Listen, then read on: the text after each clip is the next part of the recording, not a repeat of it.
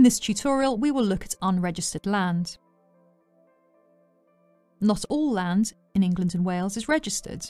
Under the Land Registration Act 2002, there are a number of qualifying dispositions which are defined transactions which, when they take place, must be completed by registration. These dispositions are the transfer of freehold land, the grant of a lease for more than 7 years, an assignment of a lease with more than 7 years left to run, and the grant of a first legal mortgage.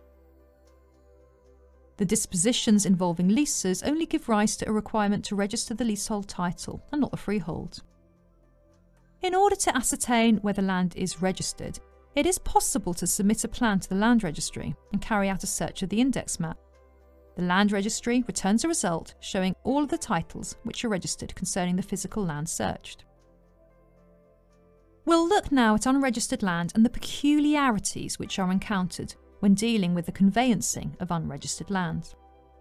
When selling unregistered land, the obligation is on the seller to deduce his title to the buyer. The seller does this by producing copies of the title deeds showing an unbroken chain of title stretching back for at least 15 years. This is known as the good route of title. If the property has not been sold for many years, the route of title may be much longer. If a short route is accepted, the buyer runs the risk that he may find himself bound by encumbrances which predate the route and which he is unable to discover or investigate. The route of title deals with both legal and beneficial ownership of the property, does not contain anything to cast any doubt on the seller's title, and contains an adequate description of the property.